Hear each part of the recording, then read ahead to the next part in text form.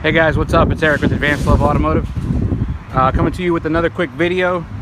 If any of you guys have, this is a 2014 Ford F550 Super Duty.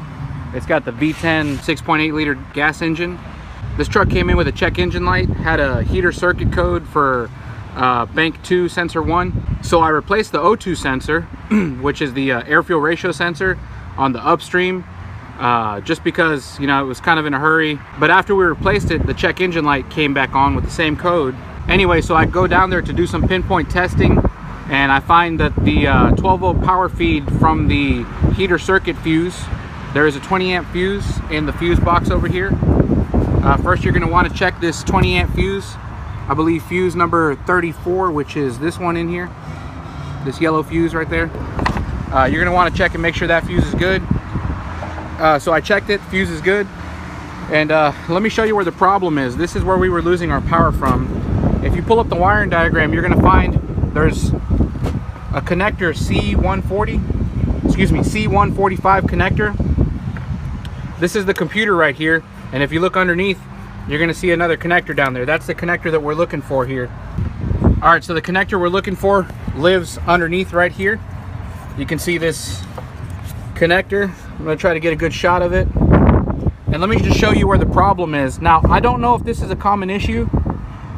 This is the first time I've seen it, but in case anyone else is running into this problem, I just want to show you what I found.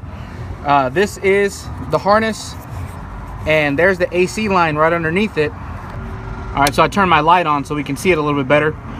So you see the harness, and then underneath it you'll see the AC line. Let me go ahead and move this harness a little bit. And if you see some burn marks right there on the AC line, you can tell where these wires have been shorting out because they're actually laying on the line. Let me flip this over and show you what it looks like on the other side. So I'm going to flip it over. And if you can see, this wire right here has been totally burned through the insulation. So that is a short to ground right here on these two wires.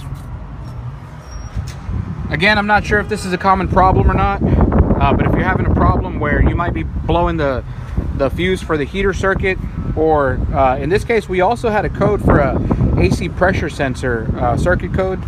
I'm not sure if that's related to it. I'll have to double check the wiring diagram and see if that wire leads to that same connector. And just to add a side note, looks like this connector actually has a mounting place that holds it up and away from the AC line.